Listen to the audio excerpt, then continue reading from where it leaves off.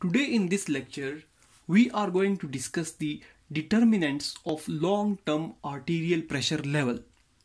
What are the determinants, or what are the factors which basically determine the long-term arterial pressure level? What factors contribute in the long-term arterial pressure level that basically decides that whether the arterial pressure is going to be high or it's going to be normal or it's going to be low. To discuss the determinants, we will have to recap or summarize our previous lecture, which was basically about the infinite feedback gain.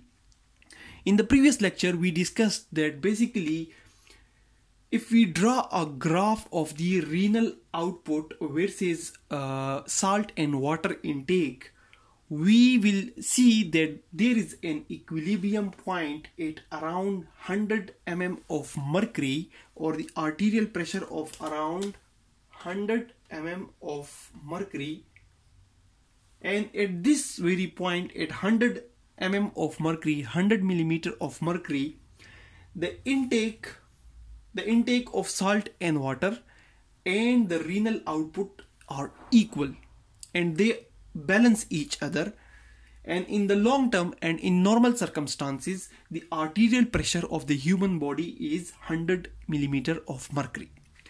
So this red color graph is basically showing the renal output. It is showing the renal output, and the black color graph is showing the intake of salt and water. And the green dot is basically showing the equilibrium point, or the point at which the intake of salt and water and renal output are equal. And that equilibrium point is exactly at 100 millimeter of mercury.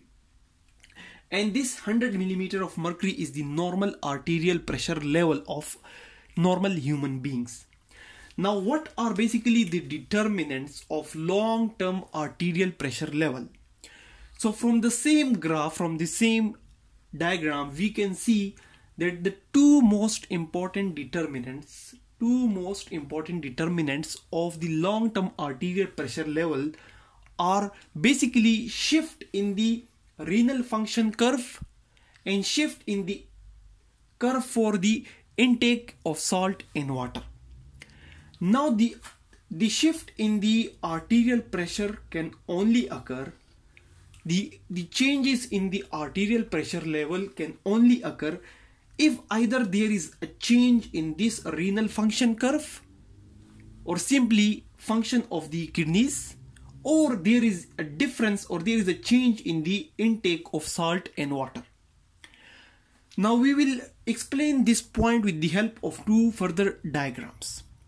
Now we see that normally when the intake of water and salt and the renal functions are normal, the equilibrium point is at 100 millimeter of mercury, and the same is being shown here in this diagram, that the normal arterial pressure level is at 100 millimeter of mercury, or the equilibrium point is present at normal level.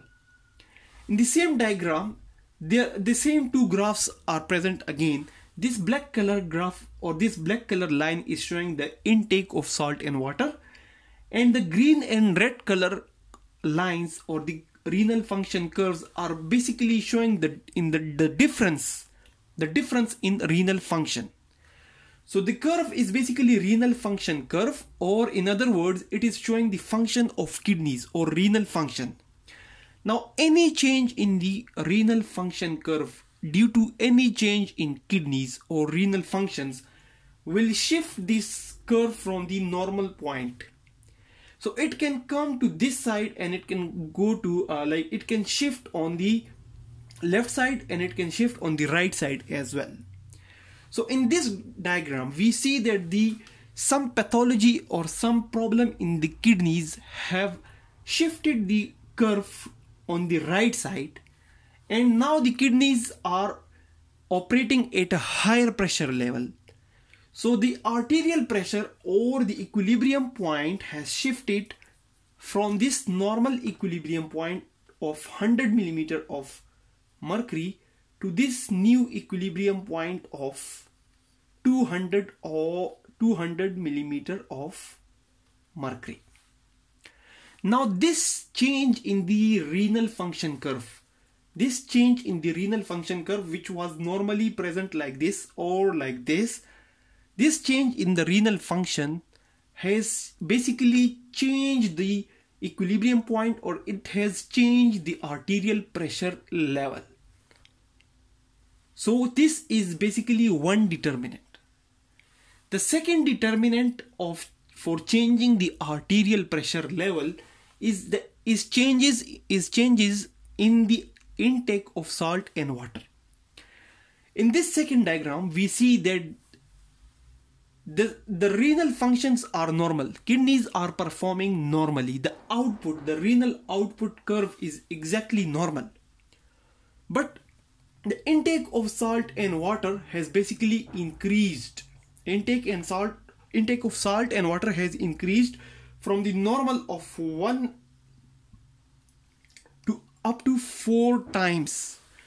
So as the intake of salt and water has increased 4 times, similarly the equilibrium point has shifted from this 100 mm of mercury,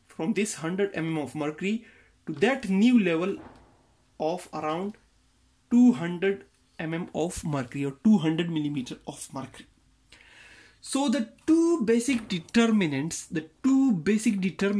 of long-term arterial pressure levels, the two main factors which will determine the arterial pressure level in the long term, are basically changes in the renal function, changes in the functions of kidneys, and increase or decrease in the intake of salt and water. If the kidneys are performing normally and the intake of salt and water is also normal in normal circumstances, then the equilibrium point will be 800 mm of mercury and the arterial pressure will be 100 mm of mercury. Any small increase in the arterial pressure will basically increase, any increase in the arterial pressure on this side will basically increase the renal output, and it will try to bring back the arterial pressure towards the normal side. Similarly, any decrease in the arterial pressure toward the lower side will increase basically the intake of salt and water, and will also try to bring the arterial pressure to this point, the equilibrium point, and this is something known as infinite feedback gain.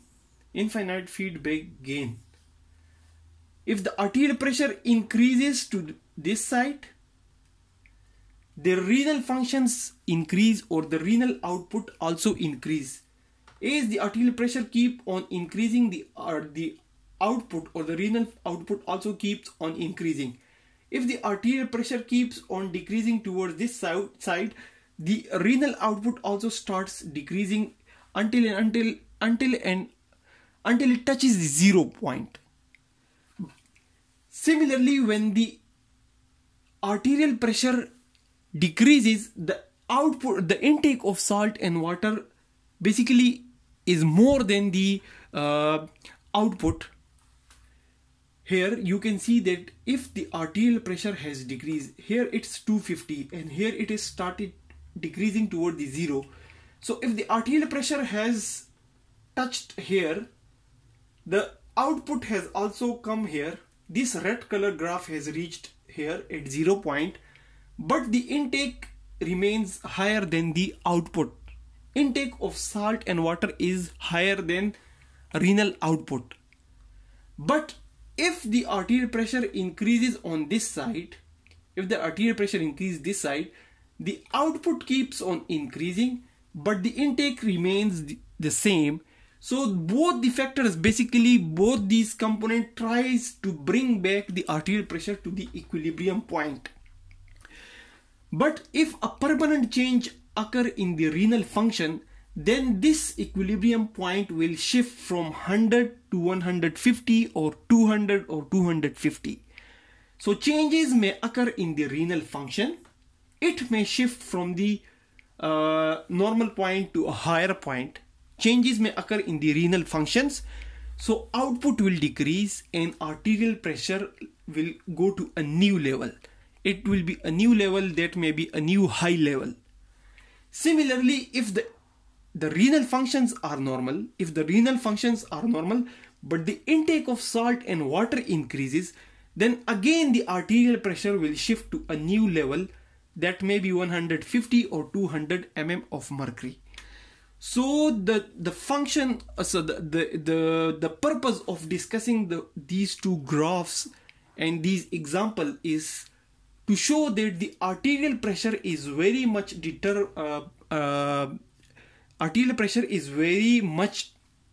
dependent on the renal functions, which is our main topic, role of kidneys in the long-term regulation of arterial pressure. So the arterial pressure is very much dependent on the kidneys, role of kidneys, and it is also dependent on the intake of salt and water. Changes in the renal function and increase or decrease in the intake of salt and water both can shift the arterial pressure level, and these are the two most important determinants of long-term arterial pressure level. Thanks a lot for watching the video.